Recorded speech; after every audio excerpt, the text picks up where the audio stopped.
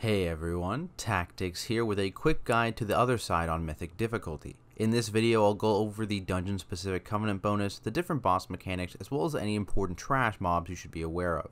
If you found this video useful, please make sure you like and subscribe for more content like it, and let's start off with the bonus available to Nightfae Covenant members. In set locations around the dungeon you will find these haunted urns, which can only be interacted with by members of the Nightfae Covenant. When they do so, it will cause a short cast time that is interrupted by damage, but when completed it will stun all enemies within 30 yards for 10 seconds, making it great to CC big packs or just scary trash mobs. From there, let's move on to bosses, starting with an old friend in Hakkar the Soulflayer. He will shoot corrupted blood at a couple players, which will spread to anyone within their red circles, so make sure you're spread out. Sons of Hakkar will fixate a random party member, dealing AoE damage to the whole party that increases over time, so make sure you focus them down. On death they become a very large puddle, so watch out. At 100 energy the boss deals a burst of damage, gains blood barrier, and channels blood barrage, which shoots swirls that will reduce your damage done if they hit you. DPS through this shield and interrupt to stop the barrage. Continuing with familiar foes, next you'll face the Manastorms. You'll fight one at a time, switching every 30 seconds, starting with Mueh'zala. He'll spam cast Frostbolt, which you'll want to kick. He'll also spawn power crystals that will beam towards him, which you'll want to soak, as if it reaches him it will buff him and do party damage. It grants the soaker increased damage done, but also gives them a stacking dot, so try not to die from this. Diabolical Doom is a lethal party hit that can only be interrupted by Maleficent's laser extreme ability. This will target two players and draw a line between them that will erupt and stun any target hit, so make sure you stand so that Mueh'zala is on this line. When Maleficent swaps in, she will begin to summon squirrel bombs, which players must disarm. Aside from that, she will spam Buzzsaw on the tank, which puts a stacking bleed on them, which can be hard to drop stacks for. To do so reliably, you can stun her thanks to Mueh'zala, who will debuff a player with Shadow Fury. This will stun anyone in it after a few seconds and deal some damage, so try and position yourself so that only the boss is hit. She'll also cast Aerial Rocket Chicken Barrage, which just deals heavy party damage that you'll need to heal through, or if you can, stun with Shadow Fury. At 10% health, the bosses will stop fighting, ending the encounter. Next up we have dealer Xy'exa, who will spawn displacement traps throughout the room that will shoot you into the air. You'll want to avoid these as you'll need them for other mechanics. She also has Displaced Blast Wave, which is a frontal line you should avoid, and Arcane Lightning, which is a dot that increases your arcane damage taken and then bounces to the nearest player, so watch where you're bouncing this to. Outside of that, there are two types of explosions. The boss will cast Explosive Contrivance, at which point everyone wants to step on a displacement trap to be launched in the air and avoid the damage. She could also put a bomb on a player instead, in which case only that player would want to step on a trap so that the bomb detonates in the air.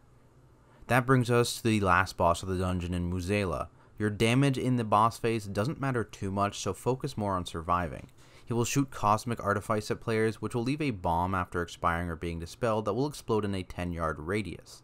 He also has a 3-part combo in Master of Death, which will deal big damage to either the left side, the right side, or the front part of the platform in a random order. This is telegraphed by his arm motion, so keep an eye out. He also has Soul Crush, which is a big tank hit that also leaves a nasty dot, and if no one is in melee he will deal a bunch of shadow damage to all party members, so make sure your tank is always in range of him. After 2 Master of Death combos, Mueh'zala will become untargetable and summon portals that will move you across to different parts of the room. There are 4 Shattered Visage ads in different corners of the room, and you'll want to kill them while dodging the explosions. Once killed, their nearby totem will be unprotected, so click on it and it will deal 20% of Mueh'zala's health at the beginning of the next phase. You have a limited amount of time to do this, so try and kill as many as you can. From here the fight repeats, though you will get a stacking 10-second 30% haste and move speed buff in one Somni's Fervor at the beginning of each phase 1 based on the number of totems you destroyed. With the bosses done, let's talk trash, starting with Death Speakers, who have a couple kickable spells in Shadow Core, which is just damage, and Death's Embrace, which will grant haste to an ally. They also have a line attack in Erupting Darkness, which will knock players back a large distance, so make sure you dodge it. Enraged Spirits patter on Mueh'zala's circle, and for the most part you'll want to avoid them as they're quite scary. They will summon Enraged Mass that deal damage to players within 8 yards, so stay away from them. He will also cast Rage, which deals a ton of party damage over 6 seconds that you just need to heal through. In Hakkar's hallways, there's a couple ads to be aware of. The Devoted ads will just cast Devoted Sacrifice, turning into Sons of Hakkar from the boss fight if successful, so kill them before they finish.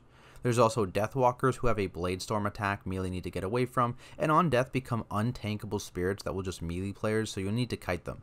Hoodoo Hexers and High Priest both have heals in this area as well, which you'll want to kick. Moving on to the Manastorms hallway, Defunct Dental Drills will cast Haywire, which deals huge party damage but can be LOS, so make sure you're in a position to do so. Headless Clients have a spin attack they'll use, so move away and try and stun them to interrupt. Lubricators are another important ad, which will cast an AoE nuke and lubricate in a self-heal and self-cleaning cycle, both of which you'll want to kick. There's also a little Frogger portion in this area, so make sure you cross without hitting the slimes. Last up, we have Dealer Xy'exa's area, which has a bunch of Shimmer Moths that will shoot Shimmer Dust swirls at players. If hit, you'll need to be decursed, otherwise you'll have to continue jumping so you don't fall asleep. Aside from this, Spriggan Barkbinders will cast Pacifying Mist, which silences all allies in an area, so make sure you avoid it, and the Dragon Mythresh casts Wailing Grief that will fear nearby party members, so make sure you get away from him when he starts casting. But that concludes my quick guide to the other side on Mythic difficulty. If you found this video helpful, please make sure you like and subscribe for more Warcraft content. For those interested in more guides, I'll be putting out quick guides to Castle Nathria shortly after the raid opens, as well as more in-depth Keystone Master Guides for all the dungeons once Season 1 starts. If you want to keep up to date with me, you can follow me on Twitter or check me out on Twitch, both at Tactics. As always, thank you so much for watching, and I will see you in the next video.